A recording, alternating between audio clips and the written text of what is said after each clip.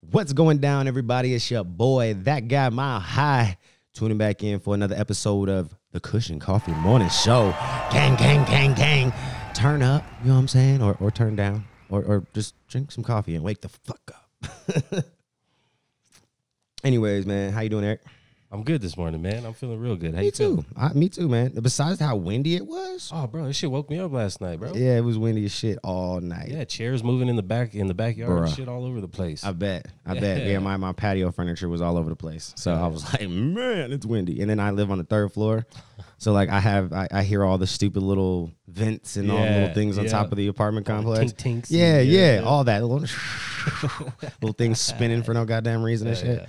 But yeah, man, let's get into it, bro. It's Thursday. This is episode 9. Hey. Gang. I see you got a joint over there today. Yes, no dabs today. What are you smoking on today? This is the Be Good. And it's some Mac. Oh, yes, I like that. The Miracle Alien Cookie. Yes, sir. It's fire. Shout out to Elvis and Be Good Dispensaries. Gang. Yeah, we got it, bro. We need to really sit down and plan our shit so we can get a couple people together and just sit here and pass some shit. Like, here, you try this. Try this one. Try that one. I want to try that. I don't like this one. Yeah, because that should be fun and just sit there and just really see and judge. You just on some real unbiased shit, like what people really think. Absolutely. You know what I'm saying? Of all the different, talked about companies that we all kind of have in our little circles that we, move amongst. But anyways, let's jump into this, bro. You've heard of YFN Lucci? Yeah, him and I share the same last name. YFN Lucci. There we go. I added an N into his Lucci. Yeah, no. Lucci. But did you hear about what happened? I did. Damn, bro. Unfortunately. Yeah. I don't know how his connection to the whole situation is. They're not necessarily saying that he did it, but they're definitely saying that he's a part of it. He's involved. And what if y'all are wondering, what did he do? What is he a part of? Somebody got killed, shot in the head, thrown out of a car. Bruh. Okay, see, I didn't know the details. Yeah, there was actually a 911 call. So some lady happened to be in the area, saw it. You know what I'm saying? She saw the a white SUV swerving, and all of a sudden a dude hanging out, pushed out, car kept driving.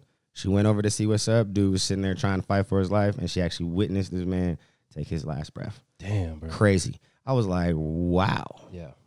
You know what I'm saying? That's that's heavy. That's super heavy. Like, that's not even like how do you, like, you know what I'm saying? Like, that's a crazy situation to find yourself involved in, especially when, like, he's been on TV. Right. He's a well-known rapper. You know, I'm not sure of his financial situation and why he was necessarily in these situations or why, what transpired into this. But, you can only say, like, damn, if I had that type of money and shit, I would hope that I would be smarter, smart enough to be around people that weren't doing dumb shit. Yeah, or tell you, be like, you shouldn't be doing that. Thanks. Like, you know what I'm saying? Yeah. Like, that's my whole thing with that. When I saw that, it was just like, just another one of those moments where I just shook my head like, bruh, another one bites the dust. Whether it was him getting shot or him now going to jail or whatever, like, that just seems to be the trend for rappers these days. Right. You know what I'm saying? It's crazy out here. This shit's crazy, bro. There's too much money to be doing too much shit, bro. You know what I'm saying? I get you live that lifestyle or whatever, but come on, man.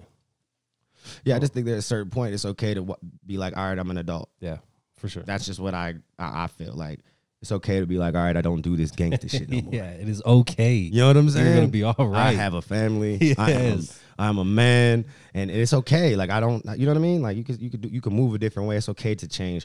But yeah, shout outs to Lucci, man. And I hope his involvement's not as, like as he we wasn't think. The one that did it. Yeah, I hope that it's not like that, man. And then obviously shout out to whoever it was. I haven't in the articles I saw, it didn't release any sort of names or anything like that, identifying who it was that actually got killed. But shout out to him and his family too. R.I.P.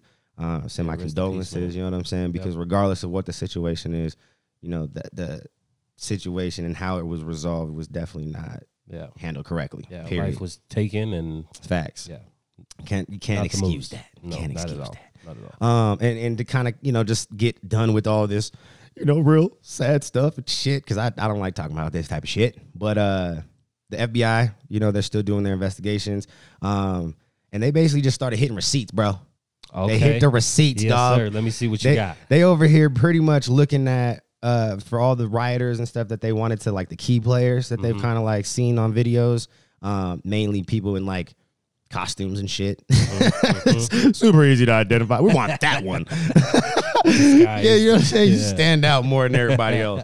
But they're getting them. They're starting to pull out receipts, looking at hotel reservations and all that shit. Fucking credit card purchases, all that. Where were you? Would you buy? All exactly. That shit. Yeah. Where were you? Good. Let's tie you to this event.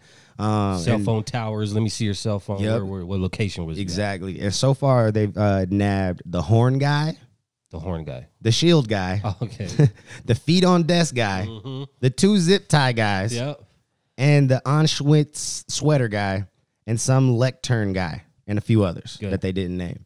But these are all the ones that like have been memes. Yep, and been on the news. Yeah. Exactly. You know what I'm saying? Like we don't know their actual names yet, but they definitely got, like, I don't know what you would call these. I guess to some people would be the superhero names.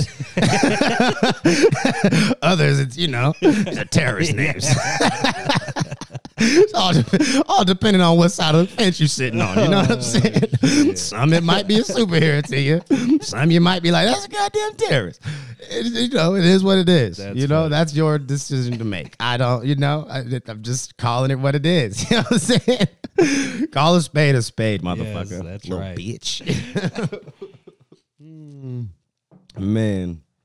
So they all got booked and processed and all that shit. Yeah, so far, yep. And they're still looking for more people. It's not over. Like, they're still looking for hundreds of more people. Like, yo, I think we talked about this. I don't know if it was on the show, but I know I for sure talked about it with my girl, and I was like, yo, I think the dumbest part about this is I think that they all think because they did it as a massive group, they can't get caught. That they're not gonna go to jail for this. Like, this is not a felony because we all did it. Like, if I go down, we're all going down, bruh. Yeah, if you go down, you all going down. Like, I'm sorry to say, like, let's just be real, bro. Yeah. We have the capability for like facial recognition technology. Right, it's on your cell phone right now. Yes, like, and you don't think the White House has some cameras that have this shit? Dog, are you kidding me? And you think you're going to break into the White House and get away with it? There's already tech companies that work with law enforcement agencies in various states that use facial recognition technology. Yes, to get into stores. Like, I've seen ones to get into 7-Eleven. Whether it's to get into stores or to find criminals. Cops use it already to find people. Exactly. So you don't think that the feds ain't using this shit already? Come on. Like, come on, bro. Like, we're talking about the government that's over here talking, that's hiding UFOs from us for fucking ever. And just finally now acknowledging the shit. You dig what I'm saying? Come on, man. You can't do the same shit. You talk about the same government that motherfucker had whole programs around motherfucking psychic abilities and shit, and being able to sit there and pinpoint, shit via remote, like just sitting in a fucking office meditating and like, what's going on. I see the shit. Like, you know what I mean? There's documentaries. Go watch the shit. All that. We can't go to Antarctica for a reason. Dog. What the fuck is going on? We're like hiding over there. There's some secret shit going on, bro. But I'm just saying, like, come on, just be a little smarter. You know what I'm saying? They definitely are. They're definitely using this technology to find people. I would almost 100% guarantee it. On top of the other shit they already know how to use, like, and have access to. Come on, man. Shit. Think before you act, please.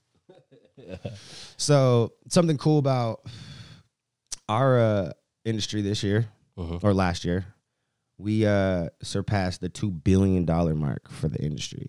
Like, that's Colorado alone. Oh no! Yeah. Okay. Yeah. $2 billion, dog. I believe it. What? That's a lot of fucking money, bro. That's a crazy amount of money. That's like a stupid amount of money. Yeah, like, and the thing that's so crazy about it is, like, we already knew that it was going to grow. But to sit there and think that it grew almost, like double, and at least in just our market, like in a year pretty much, like, that's crazy. Like, that's dope. And it just kind of proves the fact that it's here to stay. Exactly. Everybody's it's not going nowhere, and it's just going to get bigger and bigger. Only getting bigger. What's your favorite way to consume, man? Like, are you a flour, concentrate, edibles? Like, what are your top go-tos? So nothing beats flowers to me at the end of the day. Facts. Nothing. You're not lying. Yeah, that's exactly. Facts. It's my favorite thing. I love flour. I love the smell. The whole process of just rolling up a joint, breaking it down, smelling it, the smoking it, the motion of smoking, lighting it up, everything about it. Exactly. Licking the lighter. And keep doing it over and over. I love doing that type of shit. Yep. So flower and smoking is my favorite way to consume. And over the past about year, I've really gotten into concentrates. And I love them. They're convenient. They take you to the moon right away. But sometimes it be like, okay, damn, now I'm on the moon. You went a little Saturn too. and Yeah, Mars, but I say you went a little past the moon sometimes. And I'll just be stuck sitting there not knowing what to do. Yeah. But I like the convenience of it, of concentrates. I really do. And I like the flavor of it too. The terpenes and concentrates are also really strong, which I could appreciate, man. And edibles, they just, if I want to get fucking trashed. You want to go to sleep? Yeah. Take an edible. Exactly. Yeah. Yeah, I think I'm on the same wavelength. I think I feel the same way, only minus the being back into the concentrates. I went through my phase a couple years, like way back. And I told you why. You know, I was able to get it for free. Right. Because I had, you know, the industry plugs, because I was, you know, managers and stuff, and people always bringing samples, trying to get onto your shelves. And, you know, so I ended up with a lot of shit. And it was really convenient. But at the end of the day, I always found myself gravitating back to my blunts and stuff for same reasons. The whole process, the whole interaction and experience of rolling up and, you know what I'm saying? That was what really attracted me. So I was like, yeah, this is the way to go. Yeah. And then the concentrates, it was fun, and it was exactly what you said. It was just really convenient for situations. Right. And for me, in my life, at least. Because I never saw myself being able to be that person with the high tolerance for concentrates, because I never wanted to afford the bill. There you go. You know what I'm saying? I knew that off the bat because I worked in the management. I saw the prices. I understood that game, you know? So it was like, I have flower money. Expensive habit. Yeah, I have flower money. I don't have concentrate money. $75 a gram? Duh. What? Are you? You know Excuse me? You know what I'm saying? I mean, blunts I can smoke with motherfucking. What? No.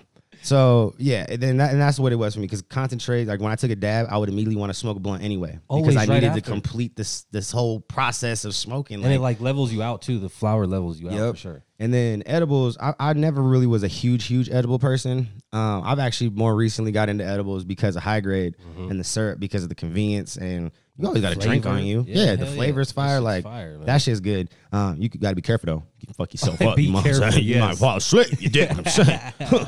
But you're gonna wake up. Yeah, but the reason I asked that is because last year we know that cannabis as a whole just performed fucking immaculately. Right. You know what I'm saying? People stuck in the house. People needed to, you know, release some stress, zone out, go somewhere else. And one of the ways that they did it, or actually one of the top ways that they did it, was edibles. Okay. Edibles saw a huge just surge in sales through this whole COVID time. So I'm sure a lot of new people were. Yeah, I think honestly it was just because people had the time to sit at home. Oh, I think most people are scared. Yeah, I think most people are just scared of the edibles before on a larger scale, just because there's so many unknown factors. Right. Like there's the horror stories of, man, I got so fucking high. You know what I'm saying? Oh my God, I was so out of control. I called 911 on myself. Yeah, facts. Yeah. That, you know what I mean? And then you have the ones that are like the other side of that spectrum, but still a horror story where it's like, man, you just waste your money. You just eat a bunch of edibles and you just waste your money. You know what I'm saying? That guy. So, you know, people are really like weary. Like, you know what? I'm just going to stick to what I know. Like dabs work. Flower works. Right. All the time. All the time. You know, so I think that's why there was always, you know, an abundance of people who bought that. And there was just a real select, you know, group that really enjoyed their edibles. But the edible market just flew. That's dope. And I think it's because of that, because people had the time to actually sit down at home and try and learn for themselves if it actually is going to work.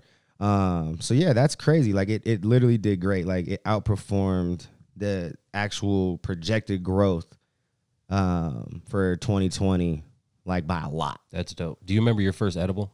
Yeah, I was high as shit, bro. But it was back in the day. Like my first edible, you got to remember, like I was in the game when there was very little regulations. Yeah, like very little.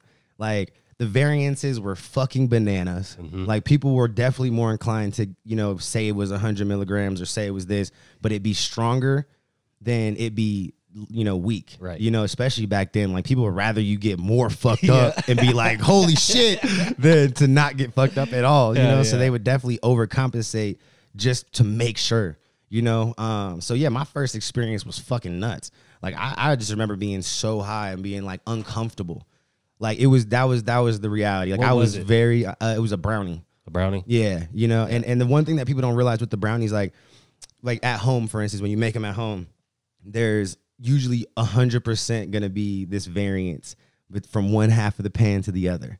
And a lot of it just has to do with just the simple motions of you walking from the counter to the oven. Like that movement will make the oils move slightly different. And you know what I'm saying? Like your batters, you know what I mean? Because it's starting to separate immediately after you mixed it and put it in your pan. Like the oils are starting to separate. So you'll see some of that shit on the top of it kind of moving from one side to the other or on the bottom. And so one half is going to be stronger than the other half. And you just never know. You don't know which side you're going to get. Yeah. It's a gamble. So yeah, that shit fucked me up. And it definitely did discourage me from going and messing with edibles for a long time. Right. Because I didn't like how I felt. It did the same shit to me. It was a Reese's peanut butter cup. It was a small one. Okay. And it said extremely potent on it. Well, at least they warned your ass. They did. So I ate half of it, and I was high, but I'm hard-headed. I want to get more high. I ate the rest of it, bro. Just paranoid. Done. Thought someone was following me. Told the homie, I was like, no, you got to take me to the crib. I believe it. Yeah. And then I didn't mess with edibles for years after that. Yep. Yeah. Yeah, I believe it. And yeah, I didn't get back into edibles really until I really got into like management and they started being given to me. And at that point, by the time I got into management in the retail side of things, regulations were definitely like in place. Right. There was laws, there's rules, there was variances that you couldn't, no more strong shit like they were. Yeah, like, here in Colorado, you got like a 15% variance of what the edible package says. Okay. So if it's 100 milligrams, you can't exceed like 115%. You can't go lower than 85%. You know what I'm saying? So like that, or 85 milligrams, like that little variance is really tight. You know what I'm saying? So and like it makes a difference too. Hell Huge yeah. difference. Yeah, Huge because you actually can dose more confidently when it's the variances are so close that what you say or the package says you're taking per piece or per ounce or whatever is real. Right. Like that's really what it is. Absolutely. Because before that's definitely not what it's free go. Hell yeah, dog. You don't know what I bet you're you was like, I remember I felt like buying a 100 milligram edible back in like 2010, 11. Like you was probably getting a 250 milligram edible. Easy. Like just like I said, I think there was definitely a lot of overcompensation. Like I'd rather you get fucked up and rave about my product, how fucked up it got you, than you not get fucked up at all, and then you tell people how trash it was and you wasted your money. Exactly. I think that was definitely the mindset back in the day. So, but yeah, anyways, moving on from edibles, I just wanted to acknowledge how the edible usage has went up. You know what I'm saying? Yeah, man. So, but more legalization's happening. We know this. There's a whole bunch of states that are joining the movement. We're over, I want to say we're at 35 or 36 complete states that have a medical situation. Yeah, rec is different, right? Yeah. So we're in the 30s. It's around like 35 or 36 that are right now have a medical situation. Okay. There's more that are talking and trying to push that narrative. So we could be well in the 40s here by the end of the year. Hell yeah. And then we're around like 15 states that have a full recreational situation. Who's the newest one? Do you know? Is it Jersey? I think it was, yeah. Yep. Dope. But theirs is still all fucked up. So, but we'll revisit that story once they go. Yeah, once they figure that shit out. It's supposed to be after the 25th or on the 25th. So we'll see what happens with that. Word. But another one that's looking to legalize and making it a priority, like New York is trying to, is New Mexico. Okay. New Mexico's stepping up and trying to get their ball rolling. And they're trying to figure things out. They actually announced yesterday that they are going to go ahead and make it a priority, and they're going to start putting things together to get that agenda, done. Dope. You know what I mean? New Mexico. Yeah. So not a whole lot to talk about there because they're just getting started, but it's cool. I want people to acknowledge that it's happening. It's happening. And another one that got filed this morning today actually was Virginia. The Virginia governor filed legalization bill actually this morning. That's big for Virginia. Big, man. Really big. Shout out to Virginia for that, man. There we go. Because y'all like that, the East Coast right now, I feel like, look, the West Coast has already had their shine as far as what they're going to bring to the table. Right. Now we need the impact of what the East Coast is going to do. Yes. And I think the biggest thing that the East Coast is going to help solidify in the industry is advertising, marketing, and that type of thing. Mm-hmm. You know what I'm saying? Because what they do. Yeah, like I think the need for that is still very apparent in the industry. Like there's still a lot of companies that just don't know how to market and brand efficiently. Right. And I think that's going to start to change over the next few years as more East Coast states start to join on board. You know, because let's be real, like New York is an advertising powerhouse. You know what I'm saying? Exactly. Like, and anything over there on the East Coast near that is, you know, subdivisions essentially of that whole situation. Like they all kind of just really have a good hold on, you know, marketing and branding, and you know, even as the South, you know what I'm saying, as Atlanta and Georgia.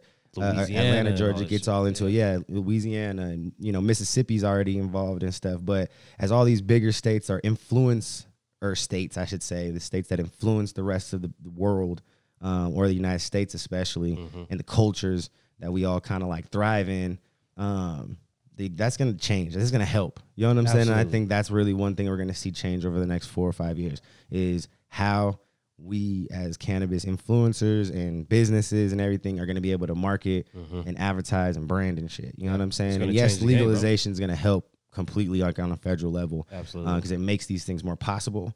But I think the East Coast situation, like they're gonna show. It's gonna be different, bro. Show us I'm some excited shit. for it. Yeah, it's real gonna shit. be fun. It's gonna be super dope. I think it's gonna be dope as well. Oh yeah. So, but yeah, man, moving on.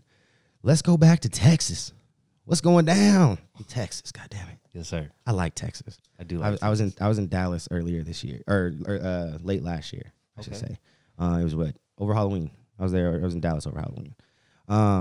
But we were talking about them the other day about their medical and how trash it was. Because it is. It's horrible. It's terrible. You know, and for those who don't know, Texas has one of the biggest, you know, populations per state, you know, in the United States. Like, it's nuts how many people are there. It's like 30 million goddamn people in Texas. It's insane. It's its own country. Yeah, and they have less than 3,900. It was less than 3,900 people who actually have medical cards out of 30 million. They had like 3,811 or some shit. You know, like to just put an exact number on it, it was like 3,811. Think about that. Out of 30 million. Think about that. That was one person per every 10,000 people. That's fucking stupid. Stupid. So, yes, I think, you know, everyone is starting to talk about this. They're hitting headlines. People are realizing how dumb that sounds and how much money that they're leaving on the table by not doing this. Like, fuck all those tickets and all the bullshit. You're going to make twice, 3 times, quadruple what you're making off of tickets off of the taxes. Like, fuck are you doing? What's going on? You know what I'm saying? You don't see what's going on here. What everybody else is doing. Right. So, but they've actually said there's some big players in the state of Texas that have kind of agreed, like, all right, you know, we need to, you know, expand on the medical. We're not gonna just close it out. Right. We're gonna leave it on the table. We could talk about options. So they're willing to talk about the idea of expanding the medical industry there. So the conversation is going to be had. Yeah. Okay. The one thing that's going to take longer, though, is recreational use. They're still like, we ain't going to be a recreational state. You know what I'm saying? Like, it's pretty much like, no. We'll talk about expanding this medical shit. But if you think it's going to be a free-for-all up in here, Texas, nah. So do you think they'll be the last ones to do it? Probably. At this point, they might really be. They might be. Like, all the homies that from Texas that be like, yo, bro, Texas will be the last one. Like, that's all I hear too. And you might be right. I know so many people from Texas that are out here, bro. And look, they all say the same shit. It'll never happen. Look, and the thing that's so crazy is I'm usually the one that's like, nah, you don't know. Like, just wait and see. You never know. Like, you don't know who's gonna be last. But I really think that we might have found the one. Like, at least for recreational use. Right, like that's the thing, like because they already have a medical, so they're already in the game. Exactly. But when you're talking recreational use, they may be one of the last that actually implements any sort of recreational situation. Yeah, you know. I heard that maybe Austin would be the first city to even Oh yeah, Austin, and there's the one that H.I.G.H from Crystal Leaves, the store manager that we interviewed the other day. I forgot the name of it. From. Yeah, but there's another state that he said is just as progressive and you know, a lot like Austin. So yeah, that very well could be the other one right there. You know what I'm saying? Boots on the ground in Texas. Boots. Come on, boots on the ground. Yeah, man. Well, I think I'm about to go ahead and end it here, man. I hope everybody had a good day or good morning, and you have a good day, great day, send good vibes into the motherfucking world, because when you do that, you're gonna get them back in return. I promise. Energy, good energy attracts good energy. Bad energy attracts bad energy. That's just what it is. That's how I live my life. God damn it. Shout out to the sponsors. Everybody's link or Instagram handle will be in the descriptions per usual. We got Crystal Leaves, we got High Grade, we have Habana Extracts, we have Cuban Crew, and of course we have the Content Creation Studio. Shout out to you, Eric. Thanks, and the studio for helping me you know, bring this to life. Absolutely. You know what I'm saying? And bring this every 5 days a week too. And we've been working and doing other things. So just be ready for all the content, all the interviews that are coming. We got another one with Cam that drops on Saturday. If you haven't seen some of the clips, there's a couple clips up already, but it drops on Saturday. He's a former athlete that basically got into the cannabis industry, has a very interesting story. And now he's a pheno finder, or the pheno finder. You know what I'm saying? He's a strain motherfucking reviewer. And he gives you them top dog motherfucking reviews, because that's what he does. You know what I'm saying? But yeah, man, I love you guys. There is no me without you. And yeah, pat yourself on the back. You know what I'm saying? Give yourself a hug and get yourself a motherfucking robe if you ain't got a robe yet. And shout out to anybody who can get the robe. Connect. I need a robe plug. We need a robe plug, all right? So if you got a robe plug, hit me up in the DMs. I told you I need a varsity jacket style robe. You know what I'm saying? With the patch, you know what I'm saying? Kush Coughfee right here, the big MileHigh TV on the back. Varsity style. You dig what I'm saying? You know what I mean? Name right here. That guy MileHigh. Feel me. Gang. But I love you guys. Shout out to you. Peace.